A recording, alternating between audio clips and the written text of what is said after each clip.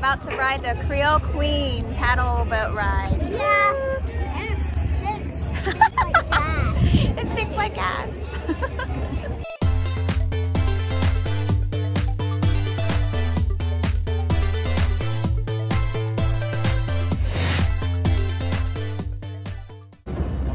Sit anywhere you like, food is downstairs. Awesome.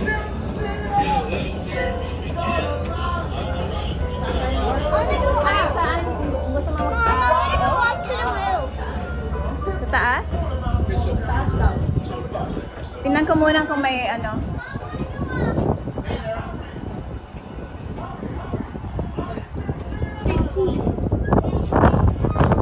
Oh, may pa ano. Ooh.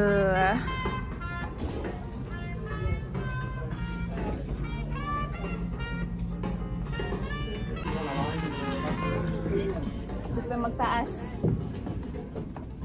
That's better going up? Yeah. Okay. I'm going to the roof. All right, here we go. Woo! Oh, whoa. Wow, look at that. I like it.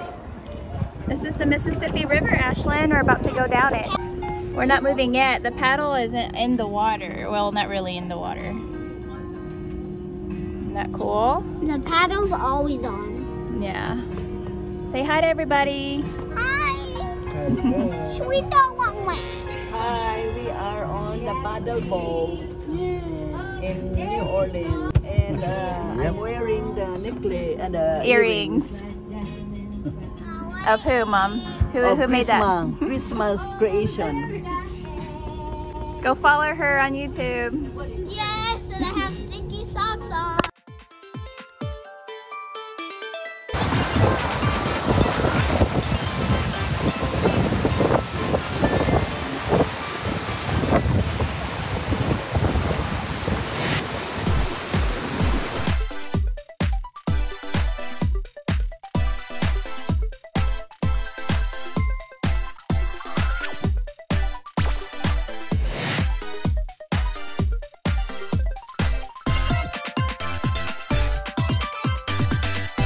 The boat also has a lunch buffet and a wet bar. The lunch buffet is on the bottom floor and the wet bar is on the second floor.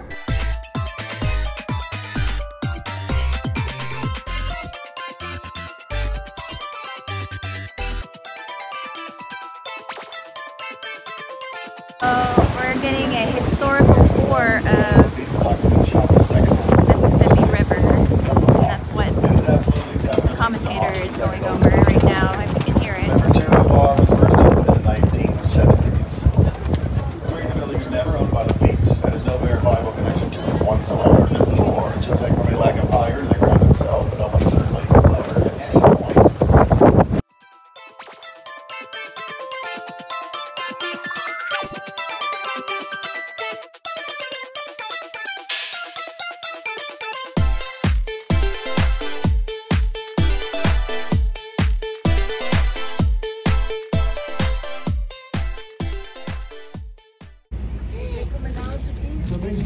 I got this.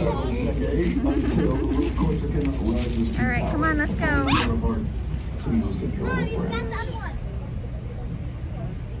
Bonaparte had dreams of a sugar empire, funding his wars in Europe. Wars are very expensive, sugar is still very profitable. Once again, the history of New Orleans comes right back to the sugar. To accomplish it, make them very angry. Another bite? And that all happened in the early years of the First World War. And one more. It's not World War I. Has brown sugar on top. The U.S. the war was fought on every continent, Now on every ocean in the appreciating world. the war. The French, the British, and their allies, we had fighting all over the planet. And the Americans, we stayed out of it. As the Navy, U.S. merchant fleets, and U.S. whaling fleets so quickly. Creole We built so many pasta, ships in such a short period of time that America, Caesar as a salad, and country, rice and beans. literally starts running out pasta. of sailors. More than welcome to remain on board. Our full-service bar and Creole Queen Cafe will remain open for your convenience. If you do, however, choose to visit the battlefield, please remember, we'll sound a departure whistle. One long blast followed by 2 short blasts at 3:20. Again, let's give you 5 minutes to return to the boat. The Creole Queen will be leaving the dock, heading back to the city at 3:25, so please be on board.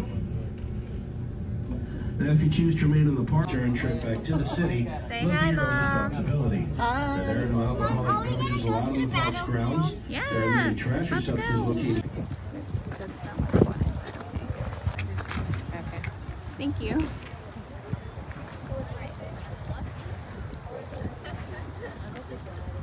It's beautiful. All right, let's go. Follow the herd, Ashlyn. Follow the herd. Are we walking on graves? We're not walking on graves. Are we walking on dead people? Probably. So I guess this is where they had the battle. Feel free to stop the video anytime so you can read these signs.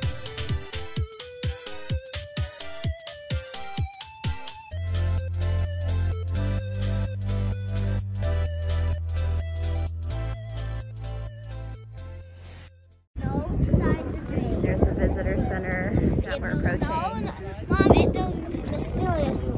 It does no sign of stone grave that had names, dates, anything on it. Mysteriously, there's dead people in this ground. Even though there's no graves. Stone graves. There's no stone graves. There's dead people in the ground that we are walking on.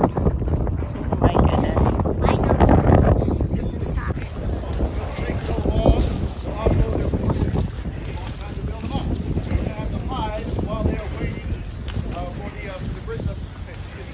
You're gonna have to hide while they're building up their forces. Andrew Jackson sends out some scouts trying to find them. The scouts are unsuccessful. We don't know where they are. This would have gone on longer if not for the action of one young British aristocrat. This young man did not like being cold and wet on Christmas. He thought as an aristocrat it was his God-given right to be warm and dry. Even though all of his men were cold and wet, which is an absolutely horrible leadership philosophy, but that is what he believes. So he's some of his men took out the swamps. They take a plantation out. Not that one. That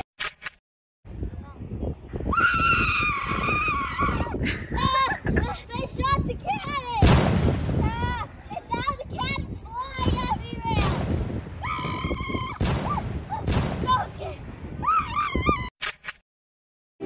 it will cripple the American economy. A British fleet carrying thousands of battle-hardened troops set sail. Fresh from repelling the British in Florida, Major General Andrew Jackson arrives in New Orleans. The few troops under his command will not be enough to defend the city. If Jackson is to protect New Orleans, her citizens will need to take up arms and join his army. Men from all walks of life step forward, including Creole businessmen, freemen of color, and Isleño and Irish immigrants. Choctaw Indians from neighboring territories also join. Even the legendary privateer Jean Lafitte supports the cause. He brings with him his men from the swamps of Barataria. They are skilled artillery gunners and have supplies that Jackson needs, such as flints for muskets.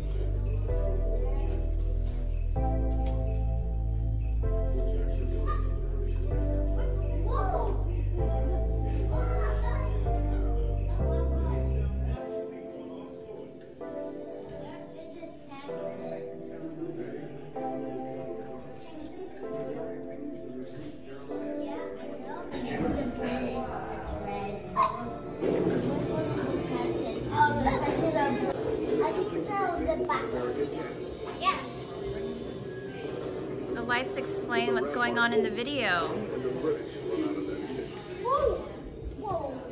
With British supplies low and troops suffering from the unusually cold wet weather, Patton decides to launch a complicated three-pronged attack.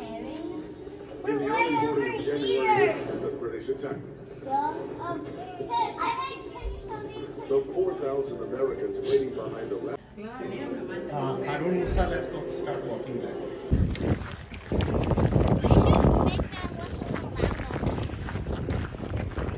It smells like the hot springs.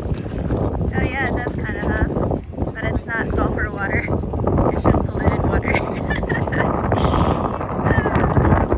smell like sulfur, that's for sure. There goes our boat.